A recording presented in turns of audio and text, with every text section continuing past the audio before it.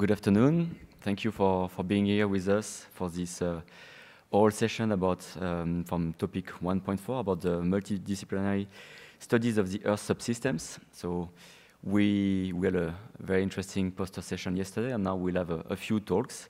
We were supposed to have 5 talks, but we finally have 4. And sadly, we will have 2 talks that were video recordings because 2 of the speakers could not travel to Vienna in the end. So we will have 2 video recordings, so no question during the session, but we can post your question online, or you can post your question on the contribution of the speakers. They will answer if you have any.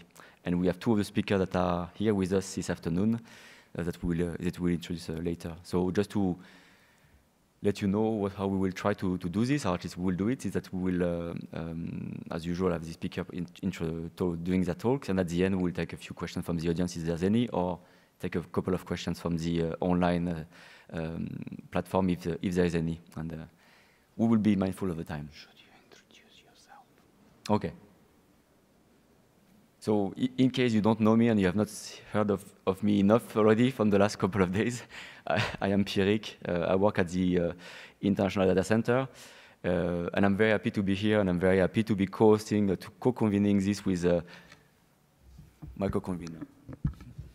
So, Dmitry Stolchak from the International Seismological Center, ISC, in UK, and happy to share it with Pierrick. So, the first talk will be given on the screen, as you heard. It's Elizabeth Silber from Sandia National Labs.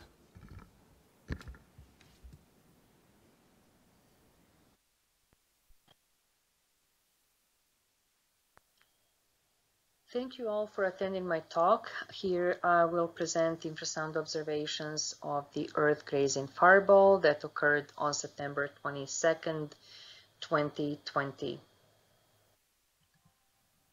Our planet is continuously bombarded by extraterrestrial particles or meteoroids, which upon entering the upper atmosphere produce a visual phenomenon known as a meteor. This happens when meteoroids reach denser regions of the atmosphere. Very bright meteors or fireballs are generally produced by objects greater than about 10 centimeters in diameter. The average entry angle of a meteoroid is 45 degrees on our planet and other planetary bodies as well. However, when it comes to extreme entry angles, either very shallow or very steep relative to the horizon, these are very rare. Meteoroids entering the atmosphere at such shallow angle that they graze the upper region of the atmosphere are known as Earth grazers. There are very few well-documented observations of Earth grazers recorded in literature over the past 50 years. Some actually date back to many years ago. Here's, for example, a painting of a meteor of 1860. This was an Earth grazer. There was another one in 1972 called Gray Daylight Fireball that grazed the sky over the US and Canada as well. While some Earth grazers completely ablate, some survive their passage through the atmosphere and return to space. In the latter scenario, meteoroids must have sufficiently large mass and velocity and are typically called fireballs. Fireballs are basically very bright meteors. Earth grazers do not readily penetrate very deep into the atmosphere, which is relevant to infrasound detections of such events. In addition to producing a visual phenomenon, fireballs are capable of generating shock waves that can decay to very low frequency acoustic waves, also known as infrasound. Infrasound, being very low frequency, suffers from little attenuation as well and can propagate over very long distances, hundreds of or even thousands of kilometers away. Therefore, bolides, being explosive sources in the atmosphere, can be detected by sensitive ground-based microphones. However, when it comes to high altitude events, very high altitude, we're talking about 100 kilometers or higher, such events are extremely rare when it comes to producing infrasound, and only a handful of such events have been documented in literature. Moreover, when it comes to Earth-Grazers in particular, they're especially rare. For example, this is because of three main reasons. Earth-Grazers are rare, they don't penetrate deep into the atmosphere, and their geometry makes them challenging when it comes to detection via infrasound. In fact, only one Earth-Grazer before this one was detected by infrasound, and that was 1972 Gray Daylight Fireball. However, at the time, infrasound records were classified, and even though the analysis was done, nothing was released into public domain, not including waveform and particulars about the signal. So this particular event is the first infrasound recording of an Earth-Grazer in recent times. A rare horizon-to-horizon Earth-Grazer event occurred over Northern Europe on September 22, 2020 at about 4 UTC. It captured the attention of many eyewitnesses and numerous ground-based cameras aimed at the skies. As per the analysis released by the Global Meteor Network, the luminous path of the Earth-Grazing fireball started over Germany and ended over the UK at the altitude of 101 kilometers, that was the entry, and 107 kilometers, that was the exit altitude. The point of closest approach was 90 kilometers, so this was a very high altitude event. The object's velocity upon the entry was fairly high, 34 kilometers per second, and only slightly less, 30 kilometers per second when it exited.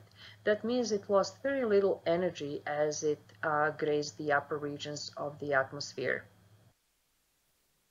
Here's the video recording frame by frame showing the Earth-Grazer. It pretty much covered the entire sky, horizon to horizon. It was a very beautiful event. No flares, no fragmentation, and it has lost a fairly small amount of energy before it exited back into space.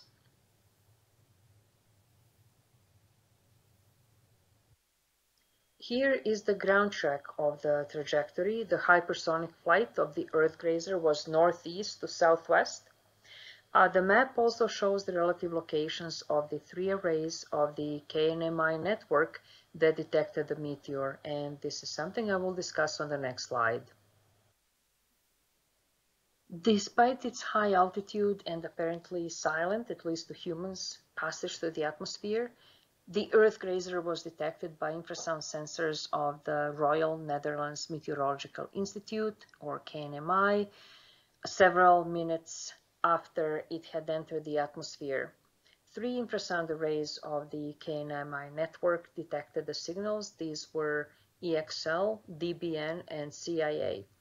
The signal was first detected by EXL array at 03:58:44 UTC, only a few minutes after the onset of the luminous path.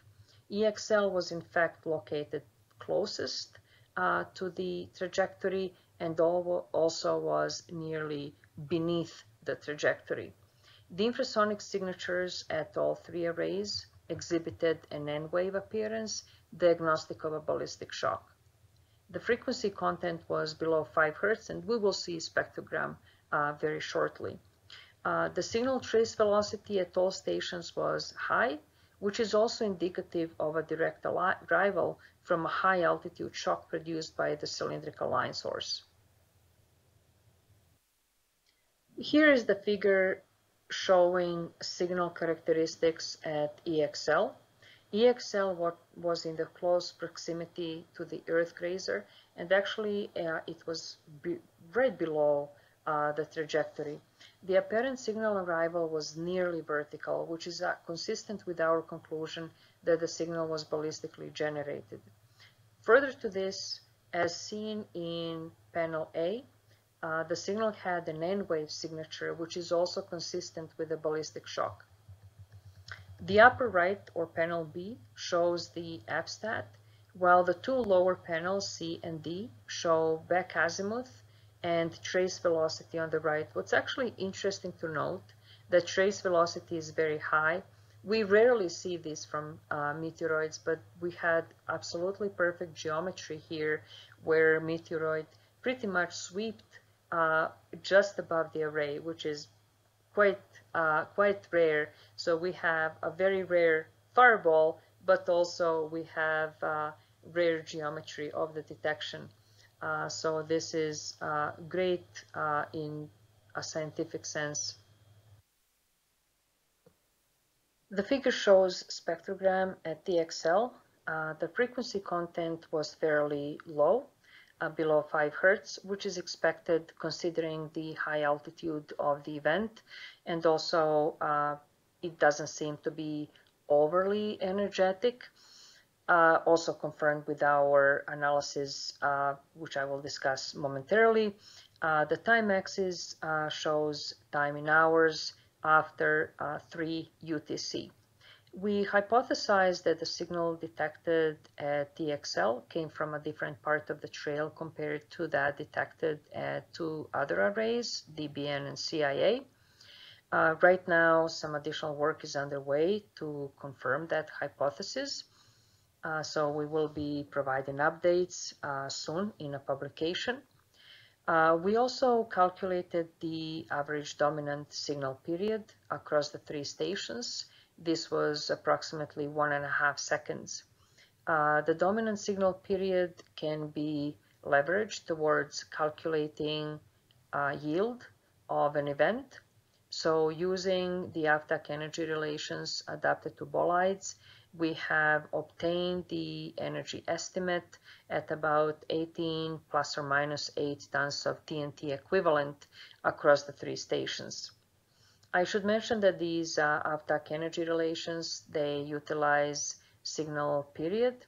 They were originally developed towards calculating yield for nuclear explosions and were later modified specifically in 1990s by Doug Ravel towards estimating energy by bolides. Basically, these relations are modified so they don't include the energy. There is no radiation component associated with them. Nuclear explosions have radiation component, but bolides don't. Our preliminary estimate places the meteoroid diameter at about 1 meter. Assuming the chondritic composition, the mass estimate is about 1.5 metric tons. In conclusion, this was a very rare event. We had a fantastic opportunity that it had entered over a region that was rich with infrasound arrays and had just right geometry and orientation. The extremely shallow entry angle of the fireball enabled the infrasound wave to readily propagate downward, thus assuming a direct path to the receiver. This is a very unique event, and it certainly provides valuable constraints for infrasound detection and characterization of high-altitude meteor events. I should also add that very high-altitude infrasound events are extremely rare, and especially when it comes to meteoroids, we only have a very, very small number documented in literature. And I thank you all for attention. If you are interested in references associated with this presentation, they're on the next slide. And also, if you are interested to reach out to me with any more questions, feel free to do so. Thank you again. So the next talk is given by Julien Vergoz from CEA in France. Thank you very much. So indeed, I'm Julien Vergoz. Good afternoon, everyone. I'm from French NDC. And in that presentation, I'm going to talk about the multi-technology IMS observations of the different waves, which were produced by the January 2022 eruption of Hunga Tonga Volcano at a global scale, with a special focus on infrasound and acoustic gravity waves. And I'm very honored to present that study, which was led by CA and BGR, the German NDC, and 15 co-authors from 9 different institutes. As all of you already know, I guess, this eruption broke a number of records in many areas. The number of observation of different technologies is really unprecedented. For example, the plume height reached the stratopause at more than 57 kilometers. The horizontal extension of the umbrella reached 500 kilometers. Almost 400,000 lightnings were detected in 6 hours. The eruption was heard even in Alaska, in more than 9,000 kilometers. And for the first time, the full infrasound component of the EMS network, which consisted of 53 stations, was detected. The station detected the event. The Hunga discharge 7 to 9.5, so still under discussion, but discharge this quantity of material in the atmosphere. And from this bathymetric campaign, you can see that you have a major caldera forming events with the previous caldera, which collapsed of more than 700 meters. So in the recent past and since the first IMS stations, actually there were already several eruptions which were captured by the IMS network.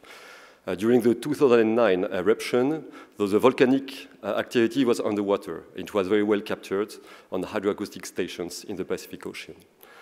During the 2014-2015 eruption, the volcano raised raised above the sea level. So a new island was created. It just connected the Hunga Ha'apai island and the Hunga Tonga island.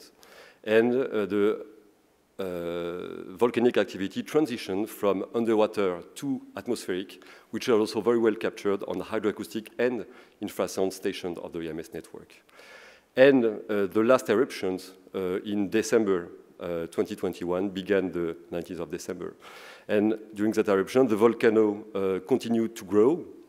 And after a short silence, it violently erupted during a climatic phase. And finally, the volcano collapsed. And this time, the volcanic activity transitioned from infrasonic to hydroacoustic signals. So now let's focus on this last sequence, the 2021-2022 eruptive sequence. Here's a 2-month view of the infrasound activity recorded at the closest IMS station in New Caledonia, IS-22, which record a very nice sequence of infrasound under favorable propagation conditions. You have also REB events, and you have hydroacoustic activity at Juan Fernandez hydrophone station in Chile, offshore Chile, at 10,000 kilometers. So the sequence began by continuous and moderate infrasound. It lasted 2 weeks, and during that time, almost no seismic and hydroacoustic activity. After a silence of 10 days, the volcano woke up again, and much stronger infrasound were recorded, 10 times bigger. It lasted 28 hours. And after the silence again, no seismic, no hydroacoustic activity, and 10 hours later, you have this climatic phase. Okay, you have huge, massive infrasound, other atmospheric waves, and moderate seismic and hydroacoustic activity. And after a last explosion 4 hours later, you have no infrasound at all. The atmospheric activity is completely finished. A few points here which are actually microbaromes. It's not associated to volcanic activity. And you have, this time, a strong or intense activity in terms of number of hydroacoustic and seismic signals. And that we interpret this as a post-caldera forming event aftershock sequence. To try to understand the hydroacoustic signals, we plot here the signals from the 4 hydroacoustic stations in the Pacific Ocean, so in Wake Island and in Juan Fernandez Island. So 4 triplets, here's signals in black. In blue, at the bottom, you have the seismic signals at a regional station, okay, which is dominated by seismic surface waves. And at the top, you have teleseismic P waves in Texas, so filtered in the P wave band. And from the low frequency content of these hydroacoustic signals and the resemblance between the hydroacoustic signals and the seismic signals, we interpret these hydroacoustic signals as T waves, okay, which means that these are seismic waves which are coupled in the ocean at the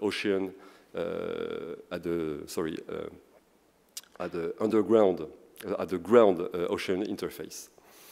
And this direct path, all the direct paths to the stations are blocked, and we have identified the areas where the ground-ocean coupling occurred, which are the colored rectangle on the map. And this means, for example, on Wake Island, 5,000 kilometers north of the station, you observe actually the seismic activity at the volcano through the new island. Okay, the island is inside the yellow rectangle. Okay, which played the role as a repeater. Okay, where P go to T waves. Okay, so now let's talk about atmospheric waves. So here you have the dispersion curve of the atmospheric waves. So in the high frequency, you have acoustic waves. And in the low part of the acoustic waves, you have infrasound. And the IMS network has been designed to detect these infrasound waves. These infrasound are very sensitive to the structure of the middle atmosphere and propagate in all the directions. In the low frequency, you have the internal gravity waves, okay, that also propagate mostly vertically, and which are also sometimes recorded by the IMS network. And to bridge the gap between these two modes, you have these surface-guided long waves, okay, which propagate only along the Earth's surface with a horizontal motion. And all of these modes were detected by the IMS networks during the climatic phase. On the closest station, so in New Caledonia, once again, you can see very clearly the long wave and the infrasound, which arrive at the same time. And you can read different the spectrograms, so different signals. And you also see the internal gravity waves, okay, which arrive, the horizontal line, 4 hours later. After 15,000 of kilometers, you are here in Kenya. You see, once again, the long waves, the direct arrival, the antipodal arrivals, and the infrasound, okay, which propagate at slower, so which arrive almost 1 hour later, 1 hour after the long waves, okay. And we observe some really unprecedented propagation feature on that station, which are these double lines here, almost parallel, which are associated to the thermospheric and stratospheric ducts. And this is a really unprecedented observation with thermospheric arrival, which arrive before stratospheric arrival. So, to observe the full spectrum of the atmospheric wave, you need to deconvolve the BDF data, which is the infrasound channels. And after this infrasound after the instrument deconvolution, you can observe this full spectrum. And I think it's worth to mention that the deconvolution was successful for 47 of the 53 stations of the IMS network. And after deconvolution, the IMS infrasound stations, so only microbarometers, are capable to capture all different wave modes in very broad frequency bands, so 5 decades, between 0.1 millihertz to 10 hertz. From one single instrument. And also, it provides the opportunity to do some array processing on a very broad band, so including LAMB and infrasound. And you have here the results. Once again, on the Kenyan station, you have 3 days of data with a single run of DTK PMCC. And we can observe, so on the first line, you have in the time frequency space the back-ademus just below the trace velocity. And you clearly see the infrasound detections associated to the infrasound and to the long waves, some strong ademus deviations which are not fully understood yet. And also, so this for the direct wave and for the antipodal wave at the end of the signal. And also the interaction between this wave, especially the infrasound wave, with the turbulence, the wind turbulence, which spectral levels significantly impact infrasound above 2 millihertz. And so you can really interpret what is infrasound signal and what is noise in terms of wind noise. This is how to separate signal and wind. Okay, if we do this deconvolution and if we process, so the array processing on all the AMS stations, here is what you obtain. Okay, you have here the 53 IMS stations, so sorted by distance, as a function of time. So the eruption is 5.5 days. So the black curves are the deconvolved data. Okay, it is dominated by long waves. You see an almost perfect M shape, so non-dispersive waves which propagate almost at a constant velocity, typical to long waves, at least in theory. And you have this almost perfect M shape. And these long waves were recorded up to 4 circumnavigations. The infrasounds are behind these colored rectangles. Okay, you cannot see these signals are dominated by long waves. And here are very unclear and imperfect M shape. Infrasounds are very sensitive to the middle atmospheric dynamics. Okay, so you have travel times which really depend on the atmospheric dynamics, which is not the case for long waves. Okay, and they're also sensitive to this wind noise. Okay, so sometimes you detect, sometimes you don't detect. But for some paths, some very specific paths, we have detected that infrasound were recorded 13 days after the event, okay, after 8 circumnavigations. As you can see here at the bottom plots, and this was observed in the station in Ivory Coast and also in Guadeloupe in the Caribbean, IS-25. Yield estimate, delicate issue. Of course, this requires to know the source process to understand it, to model it, to have a precise yield estimate. Here, we've decided to use 2 methods. First is Pierce and Posey, okay, which is a mathematical formula which was developed in '71 to estimate the explosive yield of nuclear explosions. And this from the period and the amplitude of the long waves.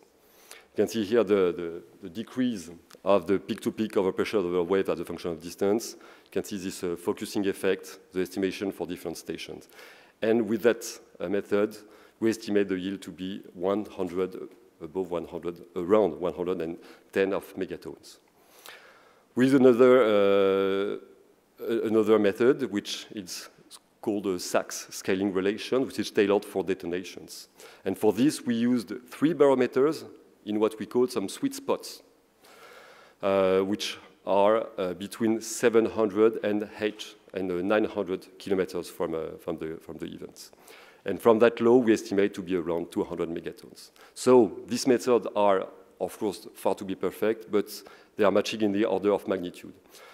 And these estimates rank this explosion, okay, this eruption, to be comparable with Krakatoa, historical eruption.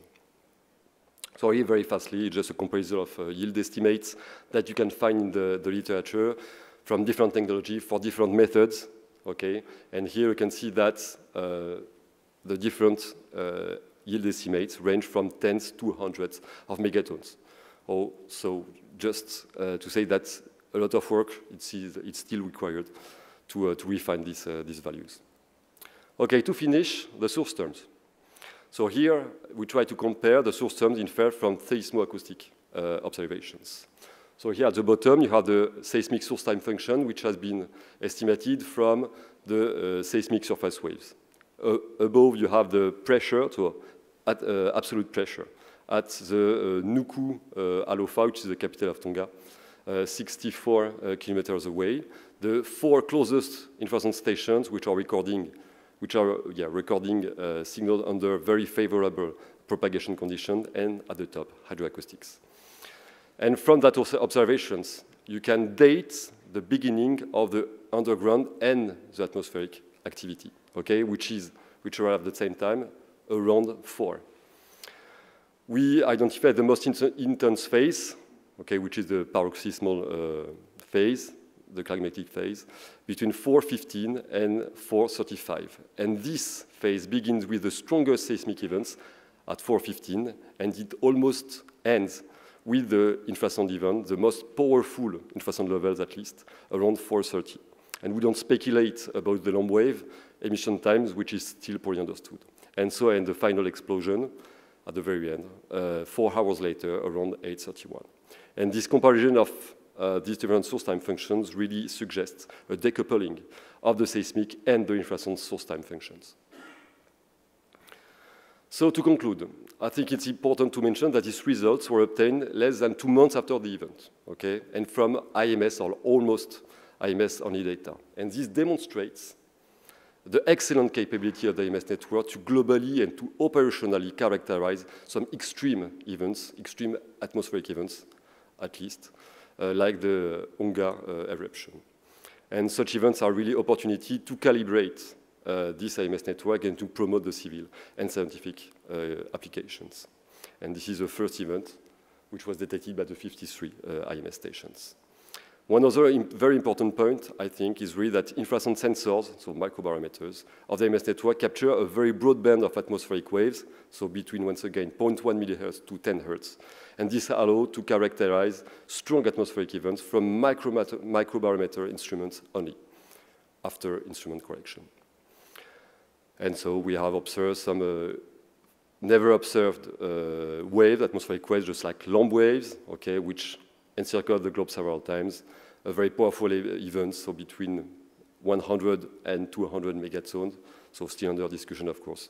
And it's also a strong opportunity to investigate some poorly understood volcanological aspects, like phreatomagmatic interaction of large-scale eruptions of caldera-forming events. So if you want to know more about that study, you have the reference to the paper here. And I thank you very much for your attention.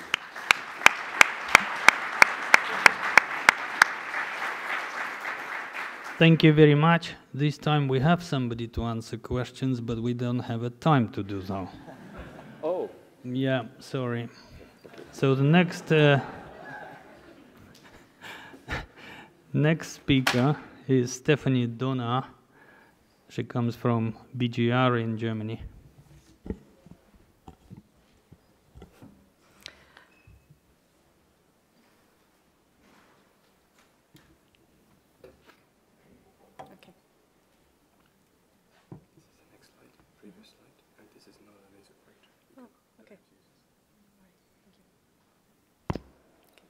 So, hello everybody. What I present here is complementary to the talk we just heard, which was planned, of course.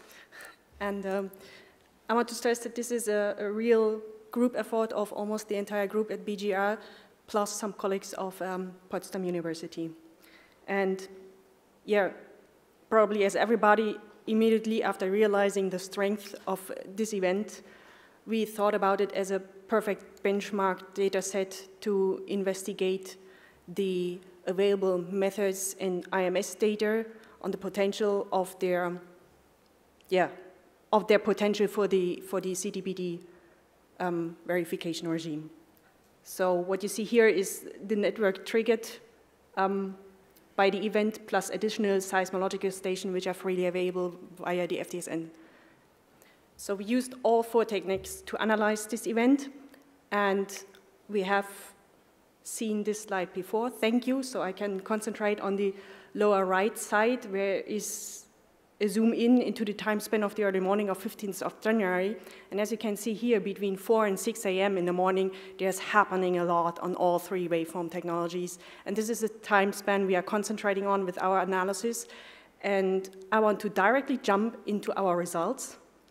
So what you can see here are source time functions inverted from seismological waveforms, not only using IMS data, but also the FDSN data. We have inverted these source time functions, assuming 3 different forces. On top in blue, it's based on a single vertical force. In the middle in gray, it's based on a seismic moment tensor we have inverted for beforehand. And the purple one is based on a pure explosion source.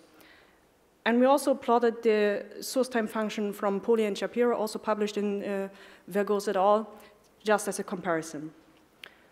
And the shaded areas give you an estimation of the uncertainty of the source time functions. So from Szymanowski and Büttner, we know that phreatomagmatic explosions happen into 4 phases. The first one is a hydrodynamic pre-mixture of magma and seawater, either because the magma is rising or because water is introducing into the cone through cracks. This causes a hydrostatic stable pre-mixture of magma and ocean water, and this phase can last several minutes. And then a sudden pressure disturbance is causing that the stability gets crashed and we start the fragmentation, which then directly leads to the abrupt expansion to the explosion of the volcano. So the phase 2 and 3 is just a matter of maybe not even a second until we have the explosion. So we think that we can reconstruct in our source time function the all 4 phases and even a little bit more details. We could determine 3 distinct events based on their transient seismic signal. These are the green vertical lines. And the first one is at 4.1 UTC, where we think that the first cracks open in this main eruption phase and water is introducing into the cone, causing this stable mixture of magma and so on. And we see that this phase lasts for about 15 minutes, and then something disturbs the hydrostatic stability, and we see this big, strong, positive pulse, which is the main explosion at 4:15. So we see also a second pulse at about 4:17, most clearly in the blue source time function based on a single force, but you can also estimate it slightly in the other ones. And then at 4:18, about 4 minutes after the main eruption, we see the opposite. We have a signal with negative sign, but with more or less the same strength than the main eruption.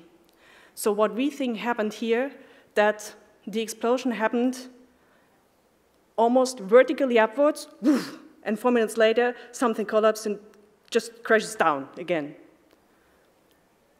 Then, followed by this implosion, we have a phase where we see a couple of implosion and explosion signal going on for quite a while.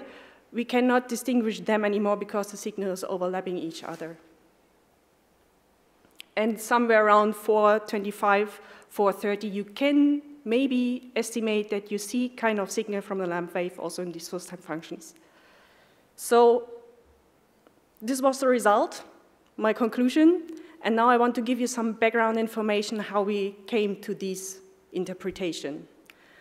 We first started with analyzing the seismic data of the German regional seismic network. This is in a distance of more than 16,000 kilometers of the volcano, and performed an array analysis here. And what you see is that at 4:34, we have the first clear signal arriving at the array.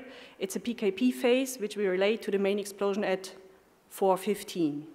Then 4 minutes later, we see another PKP phase train arriving. And already here, you see that it is not only one event. There's more going on, but it's intermixing with each other.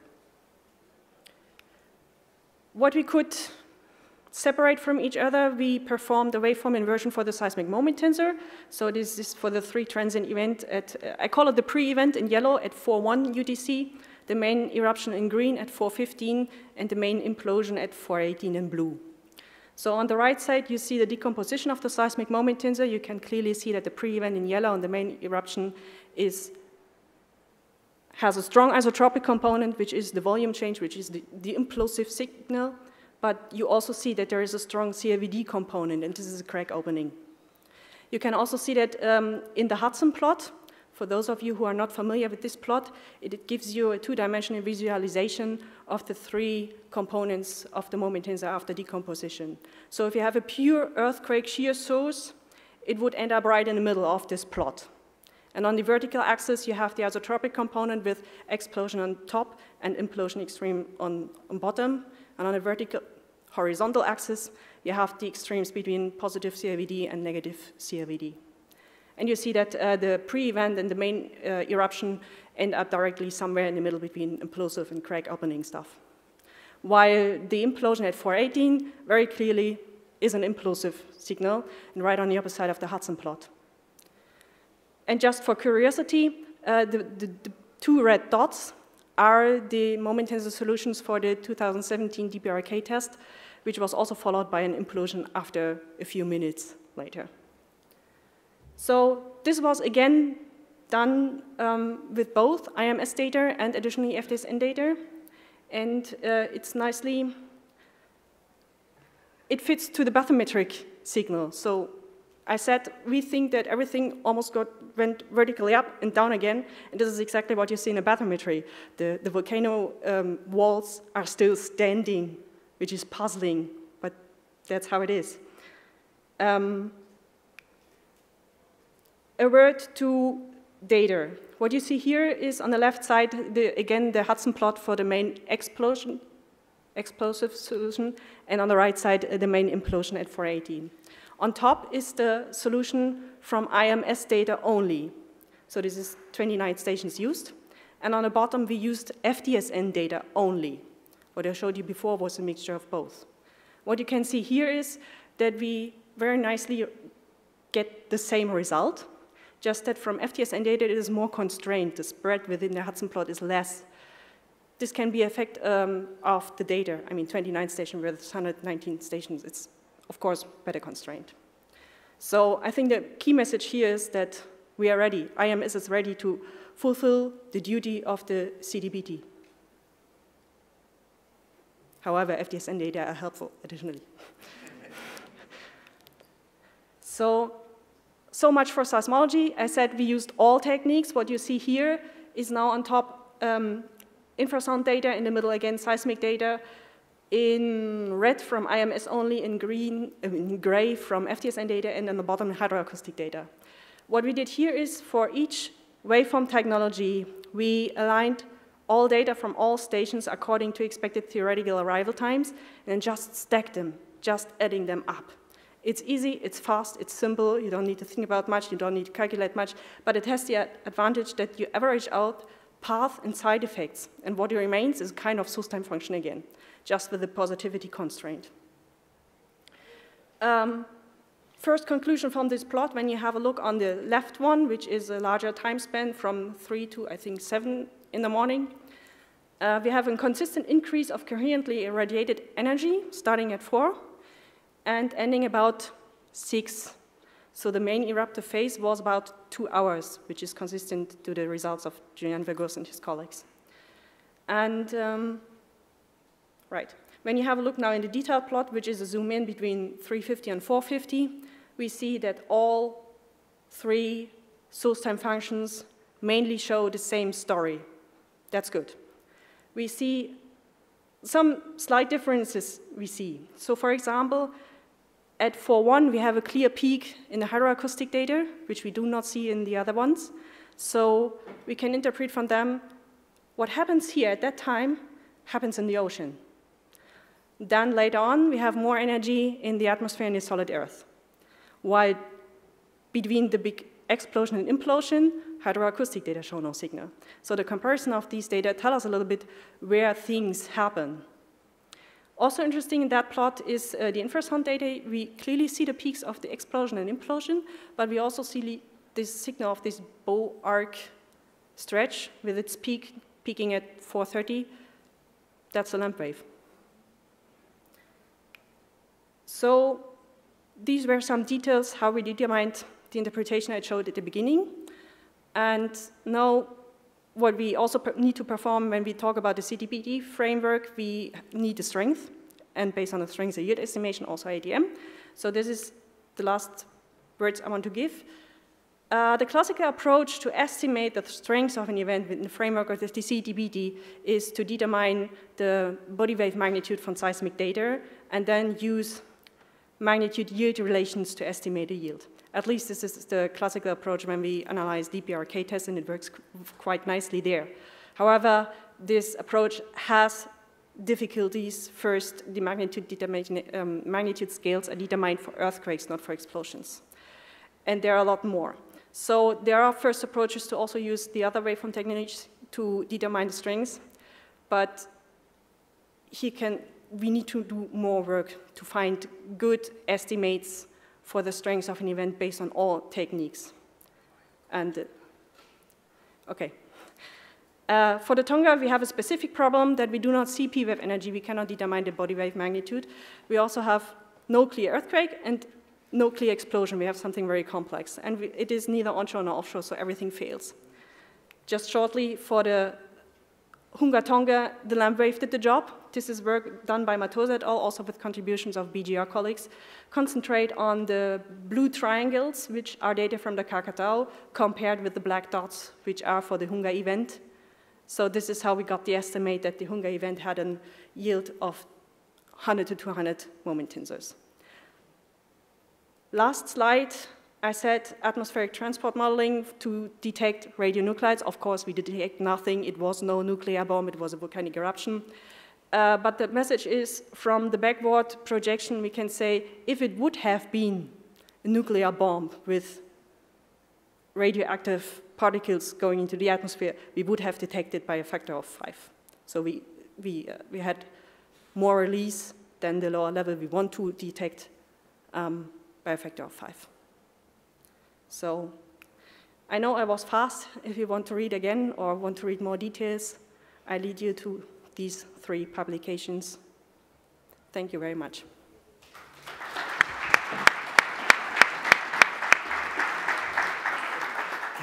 We have time for one question. Please. Yeah, go ahead. In the passage. Wait. No, wait for the microphone, for the stream. Thank you. Beautiful presentation. In all this complicated source process, can you tell us where more or less the tsunami origination would be placed? Or is there too much uncertainty on that? We never considered the tsunami, so I'm sorry, I cannot say it. Thanks. Right. Okay, so we need to move on.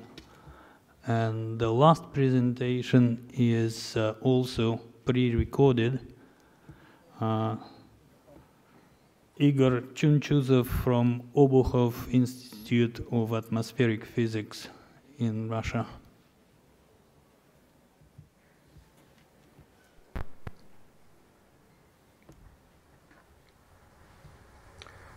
In my presentation, I would like to present some results of study of the transformation of the form of pressure signal from Tonga Volcano with increasing distance from it. The eruption of the underwater volcano Tonga caused wave disturbances simultaneously in the atmosphere, lithosphere and ocean. It is very important to study the characteristics of these waves because they help us to understand and evaluate the response of our environment of such a powerful event as was the Tonga volcano eruption. By now there are many works devoted to the study of the wave disturbances from the Tonga volcano in the atmosphere, in the ocean, lithosphere, including the generation of tsunami waves by LAMB waves propagating in the atmosphere. The aim of our work is to explain the form of the pressure signal as function of the distance from the volcano and estimate the energy released by volcano eruption to the atmosphere. Here are shown 6 pressure signals generated by Tonga volcano recorded from January 15 to January 19, 2022, and these signals were recorded by microbarographs installed in the Moscow region and by sensors of the infrasound station IS-43 in Dubna. Some of these signals propagated around the Earth surface twice and were identified as LAMB waves. Here we see the transformation of the form of the signals with increasing distance from the volcano. The distance increases from the top panel to the bottom, and in the signals close to the volcano, we see that there is a high increase in pressure at the front of the signal, which follows by the oscillation at the negative phase of the signal. When the distance increases, the signal at its front becomes flatter, and the amplitude of the negative phase of the signal becomes greater, and its duration increases as well.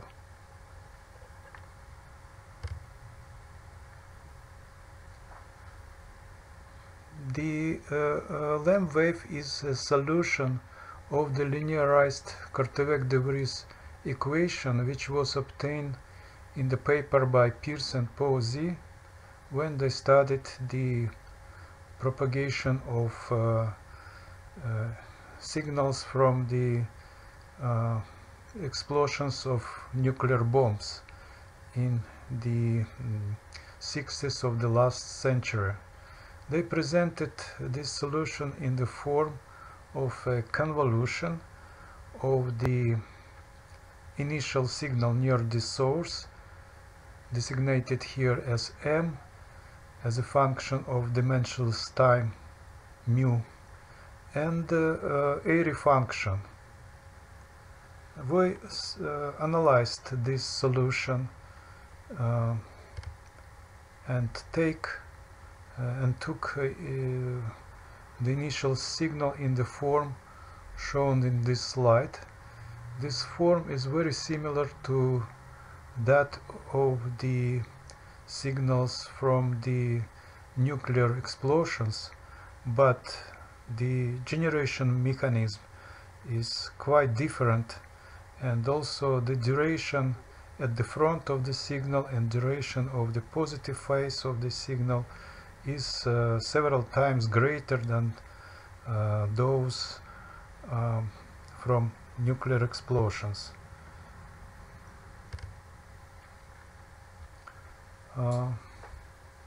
Using this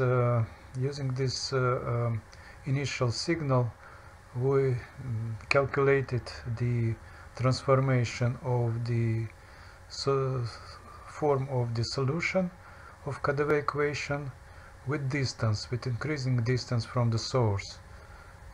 And this modeling is done as a function of the parameter q, which is the ratio of the characteristic time of increase of the pressure at the front of the signal, designated here as T gamma, and so-called dispersion time, which is proportional to the distance from the source. We see that this initial signal step by step transforms into the oscillating wave packet shown at the bottom of this slide. Here is shown the comparison of the forms of the observed signals at different distances from volcano with the solution of the linearized KdV equation. The observed signals were recorded on the barographs of station IS-24, IS-30 and La Sirena, while the signal at IS-43 was recorded by microbarograph.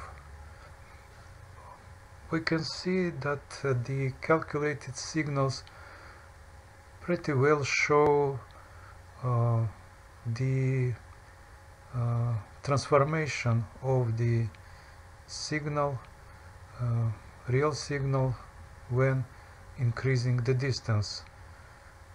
However, we see that there is a high frequency component, high frequency modulation of the recorded signal, which doesn't present in the model signals. To take into account this high frequency component, we calculated the contribution of acoustic modes to the resulting signal. So the acoustic modes were calculated by using parabolic equation method developed by Avilov, and here we see the comparison of the calculated signal by this method with the recorded signal filtered in the range of periods from 46 seconds to 4 minutes. The calculated signals correspond to different effective sound speed profiles for different directions of the infrasound stations.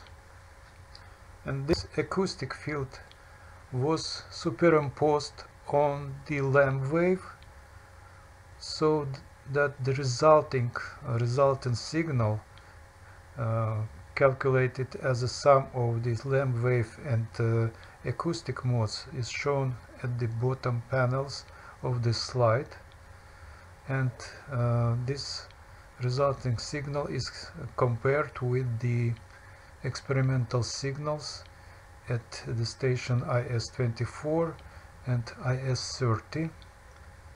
Again, we see that calculated signals shows some features of the recorded signals, such as long duration of the LAMP wave and the modulation of the tail of the signal by high frequency acoustic modes. Also, we estimated the energy released by the eruption of volcano to the atmosphere by using formulas obtained from the paper by Pierce and Posey, and we obtained actually we used the amplitude and duration of the positive part of the signal close to the volcano, and obtained the value of about 300 megatons. But Pierce in his paper pointed out that his formula does not take into account the focusing factor of the rays at the receiving points, and also the scatter of amplitudes of pressure signals at different stations. So this can lead to an overestimation of the energy by a factor of 3 or 4. Nevertheless, even taking this into account, the estimated energy is greater than the energy released to the atmosphere by a 58 megaton nuclear bomb, which is the most powerful bomb ever tested. This is confirmed by the